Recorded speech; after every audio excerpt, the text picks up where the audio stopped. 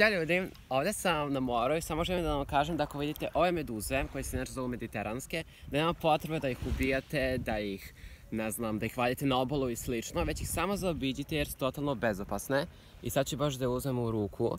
Evo vidite, jednostavno ne peku i sa koje strane da je pipnete jednostavno su bezopasne, tako da ih tretirajte kao ribe, kao, ne znam, bilo šta što inače ne bi ubili, jer je bezopasno i neće nikako da vam našteti, tako da, da.